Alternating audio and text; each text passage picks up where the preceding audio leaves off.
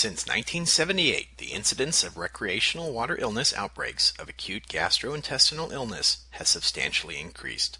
In 2013, the U.S. Centers for Disease Control and Prevention released a report that found fecal matter in 58% of public swimming pools.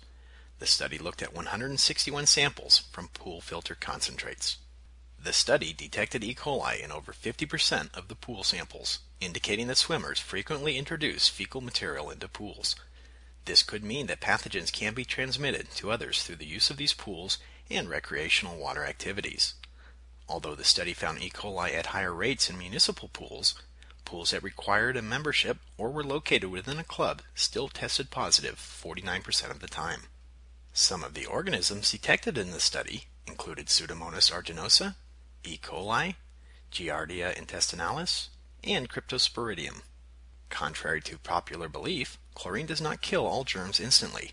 There are germs today that are very tolerant to chlorine and were not known to cause human illness until recently. Once these germs get in the pool, it can take anywhere from minutes to days for chlorine to kill them.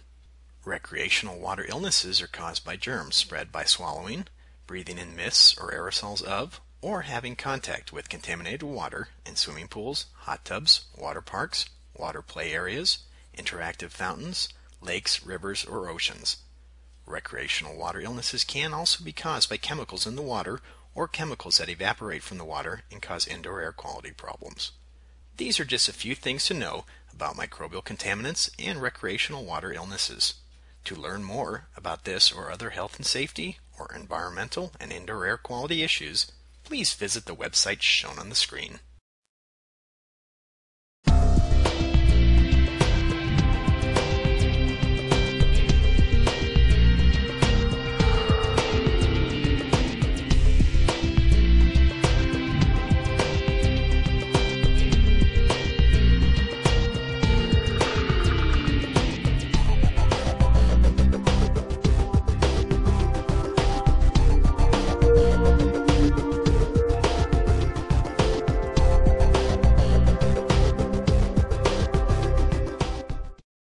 IAQ TV, the place to be.